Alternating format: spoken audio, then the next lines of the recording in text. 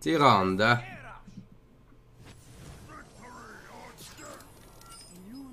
Elune. For Elune. Okay, Smork. We cannot keep any expensive card. Even I would like to, we just can't. Okay, Doomsayer is nice. It's a good starter against this Smork. Hey Thijs, I am competing in a LAN this weekend. Conquest, what 4 decks would you recommend? If you know a good non-aggro lineup, I'd prefer that. Love you. We have to go already with the Doomsayer here because next turn it won't work. Even a Varix, he doesn't kill it. That's the worst thing that could happen. If we go with the 1-drop, he Varix this, 3-drops become annoying, and charges become annoying. We just don't want him to play another minion here.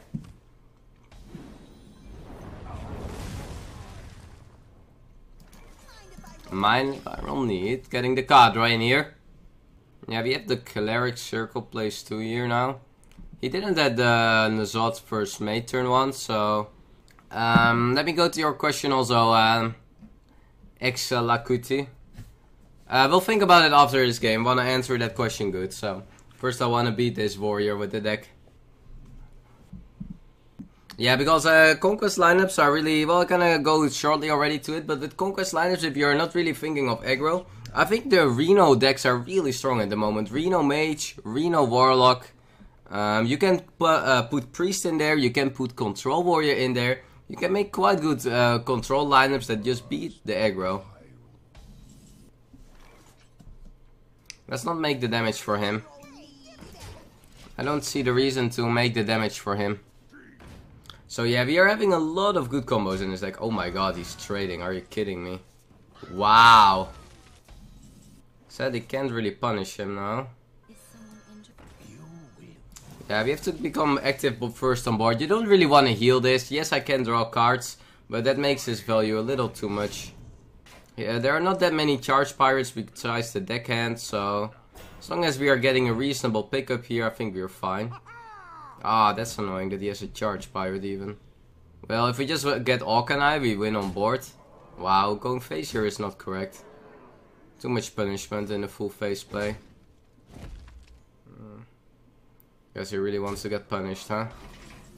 Well, there we go. Let's just punish then. I mean, he kinda asked for it.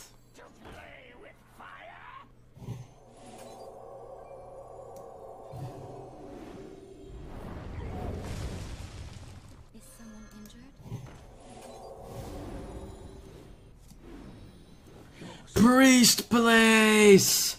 Could also buff the health here from here. Maybe that was a little better.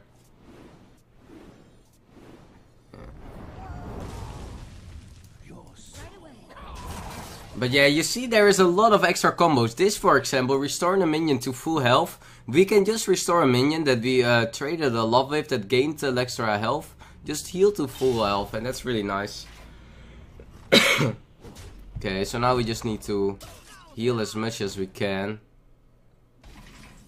Well, that's GG. And this is why I think the Faceless Shambler is a great addition. We have so many heal buffs that we can buff minions to the maximum amount that we would like to. That the only card we need is the Faceless Shambler. Just to copy it, let him deal 11 damage into a freaking card. He's just crying.